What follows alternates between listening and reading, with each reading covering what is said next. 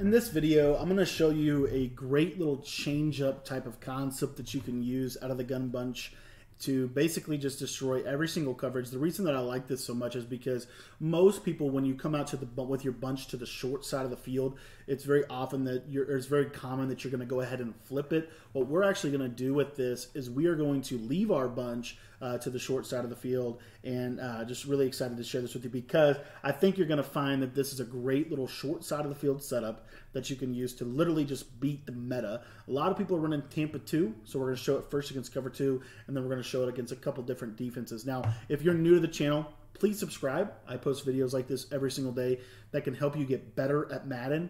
And I think the bunch is obviously the best offense in the game. So if you want to learn my entire gun bunch offense, I'm going to put a link to that in the description below and in the pinned comment down there.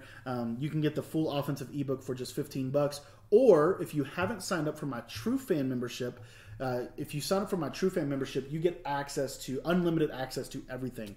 And it's just 10 bucks a month. And you can cancel whenever you want. So if you want to get access to all of my material, all of our ebooks are updated for the course of the season.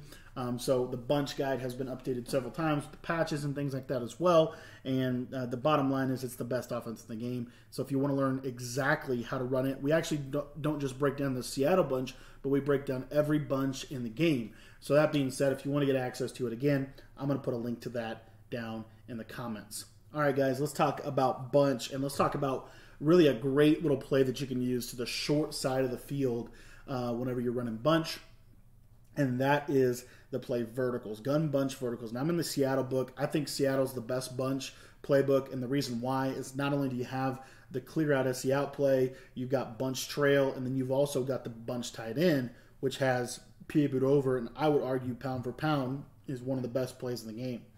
So, that being said, let's dive into verticals and show you a great concept. Now, most people that defend bunch, they're used to defending the flooding concepts. What I mean by the flooding concepts would be if I put a streak, a corner, and a flat on the field, people are kind of used to defending them, right? And there I missed my read, but the corner route was wide open, okay? So let me show you that again. So if I just run Z-spot and go and I streak circle, you should see here that the R1, the corner route, for the most part, I don't know why Gilmore's bagging me, but anyways, the bottom line is people are used to defending the flooding concepts. I'll give you another example real quick. The play flood, where you have a high-low, basically. It's, streak corner flat, streak out route flat. You could run bench pivot, which is basically, tight end weird route, and basically tight end corner, flat and streak. So the bottom line is that's what people are used to defending. With this concept, what you're going to find is that we're going to actually, I think, do something a little unique. So what we're going to do with this, what I like to do with this play, is I like to go ahead and simply take the tight end and put him on a drag. I'm going to put the triangle receiver, which is the running back, on an in route. And then I'm going to put the circle receiver on a curl. Now, the reason that I like this so much, and if you have time, go ahead and streak square instead of having the fade, but the fade is fine. The reason why I like this in particular setup is because what we're going to do is this crossing route. I've done a video on this before, but this crossing route is one of the deeper crossing routes in the game. And so let's say, for example, they're running their cover 2 with like 30-yard cloud flats. This is going to do a really good job of getting over the top of the 30-yard cloud flat. So you'll see here, snap of the ball. We get good protection. As long as we have good protection, you're going to see that we can basically throw that. The beauty of that crossing route is, like I said, I think it's the deepest, might just be the deepest crosser in the game, and it comes from the gun bunch, okay? So if they're running cover 2, this is a great play. Now, the other reason why I like this concept, the way that I like it like this with the curl, and the running back in route, is because this now gives me this tight end drag. And this tight end drag is really good against something like, let me give you an example. If I were to go to, let me see if I can I'll just hot route it actually. So let's say that I were to, play a soft squat on this side here. Let me see, make sure Jackson, soft squat. All right, there we go. So I'm going to put him in a soft squat, like a cover 2 sink. A lot of people like that zone. Well, if I have that vertical runoff and my running back is not on a flat route, the game will basically say, soft squat, you take the vertical. So what that's going to do is you'll see the soft squat will run with him until the drag comes into his field of view, and then obviously as you see. Now I will tell you a lot of times, and I guess I just didn't grab cover 2 sink. Let me do it from cover 6, because a lot of people like to run cover 6 as well. So what you'll see is, like, let's say I run cover 6. When they see the running back go to the middle of the field like that, oftentimes they're looking to, like corner route or whatever.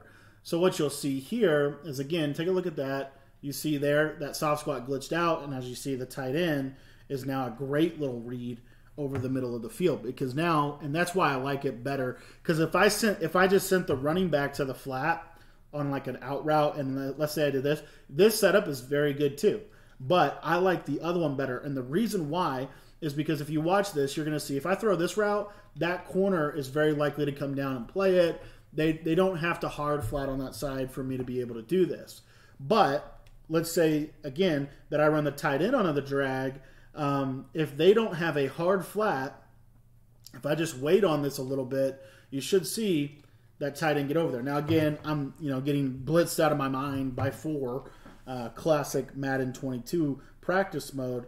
So I'm just going to take this off. But again, obviously your first read, you're going to read it quick, right? You're going to look to your fade. You're going to look to your running back. You're going to go through your progressions.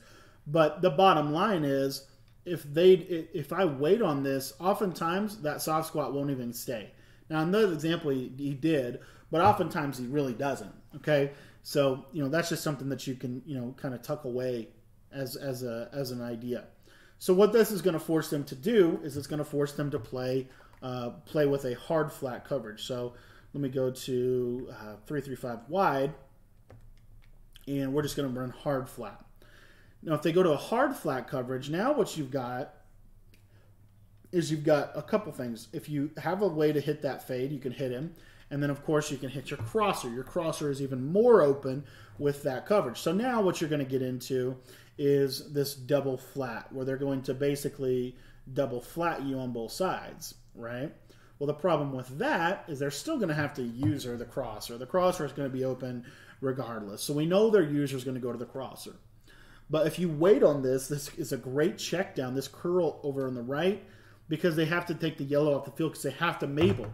They have to play Mabel coverage.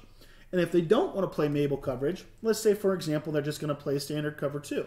And they're just going to Mabel one side. So they're going to double flat to the left. And they're not going to double flat to the right. Well, if they don't double flat to the right, this running back route should become wide open, because, again, these delayed flat routes are really good because the curl is going to hold that cloud flat, and it's going to basically allow me to throw the running back. And so this play is just a nightmare to defend, to be honest. Now, another thing that you want to understand about this is, let's say you wanted to run this play with a little bit of extra pass protection.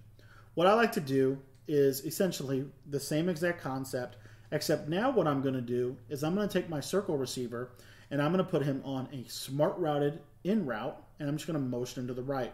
So I block my running back, and now we're just going to do kind of a traditional flood to the bunch side. And that crosser, I cannot stress to you how good that route really is. It's probably one of the best routes in the game this year, and people aren't using it. They really aren't. The best of the best are using it, but a lot of average players and beginner players, they don't even know to call this, because for years it's just been call Z-spot, call Z-spot, call Z-spot, call Z-spot. Verticals hasn't been that great. This year, I can't tell you how good that crosser really is. It's especially if you run it to the short side of the field, as you see that I'm doing in this video. So, you could, if you wanted to, just do this as well, because you got that option route to the running back. So if they blitz you, he'll stay into block. See there, he picks up the pressure, and then he'll just release, and you can check down to the back. So a lot of flexibility within this. Another one of my favorite plays in Madden, and again, bunch is just so good, man. It really is. You can outroute the tight end, and by the way, if you want to. I find outrouting the tight end is really good if they're playing some kind of cover 2. We didn't go over this too much against man coverage. Suffice to say, for now, pretty much every route is going to beat man, with the exception if they're playing like a deep coverage, that fade might not. But I'll tell you what, that drag this year really is good, and I would just encourage you, try out the tight end drag. I don't really see a lot of people running tight end drags, and I feel like tight end drags are super, super good. If you want to leave this guy on his route, you certainly can do that. You'll see here later on in the cover 2, if I got enough time, I can fit that over the top as well. So there's a lot of potential from verticals this year. You don't want to zero in on just the crosser, though. I think that's super important. So by using this tight end drag route, and then even if you wanted to shoot, you could do something like this and then just basically run Kirk on a delayed in route, something like this right here. And now you've got, basically 2 underneath patterns. And oftentimes, and again, the yellow played really well there, but especially if they're Maybelline, like that might not cover that, right? It might not cover that. And you can do something like this, and now, you just got really good flooding concepts from Bunch. You can flood both sides of the field. I would really encourage you to try out that crosser, though, and then kind of tailor some routes around it.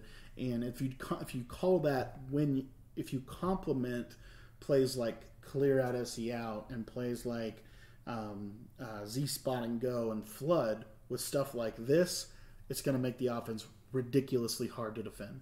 Thanks for watching the video. I hope you enjoyed it. If you want to get my entire bunch guide, I'm going to put a link in the description and in the comment section below so that you can get access to that guide. And again, remember, if you want to get access to all of my ebooks, I would encourage you to join the True Fan membership. It gets you access to everything, all my ebooks, all my exclusive tips, and a lot of other stuff that we're working on behind the scenes. So make sure to join that True Fan membership for just $10 a month. Remember, you can cancel whenever you'd like. It's just a simple Patreon, but it's the best way to support me as a creator. And in my personal opinion, it's the best way for you to be able to get access to some of the highest level Madden tips and ebooks in the community.